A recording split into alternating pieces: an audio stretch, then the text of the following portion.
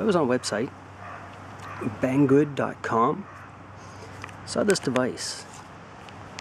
I'm going to open up the plastic here. It makes a lot of noise, so I'll open it up off camera. What this is a USB to OBDCII adapter.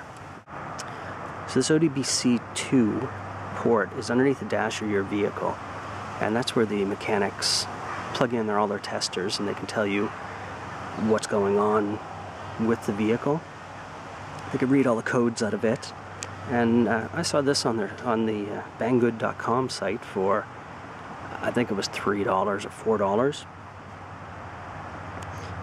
And where it's Bluetooth, there's actually software programs for Android devices, maybe for iOS devices as well, iPods and iPads, those type of things. But I know there's Android ones, and I'm going to do a review of that once I get this hooked up in my vehicle. Anyway, let's open this thing up.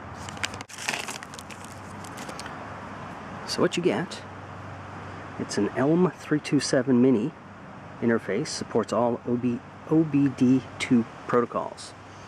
So there's a certain model year of car, 2000, I want to say it's before 2000, but anyway, all the newer vehicles this will support.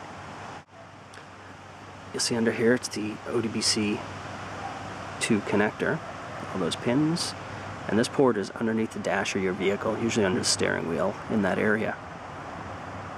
And being Bluetooth,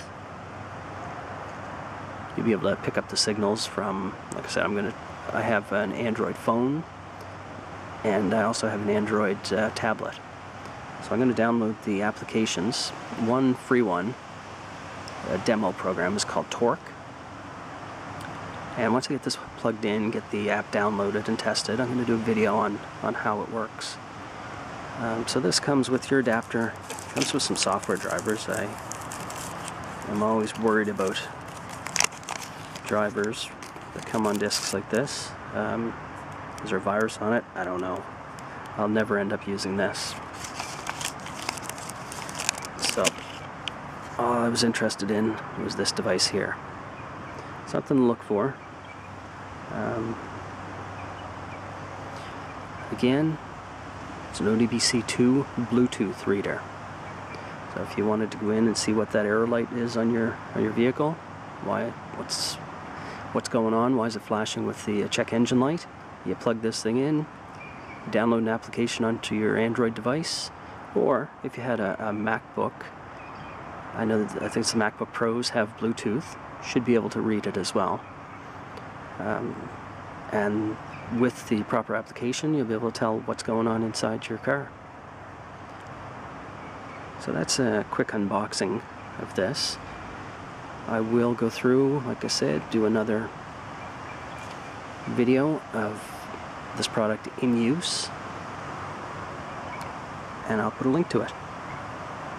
So if you have any questions, please let me know. Zoom in a little bit so you can see the model. And thanks for watching.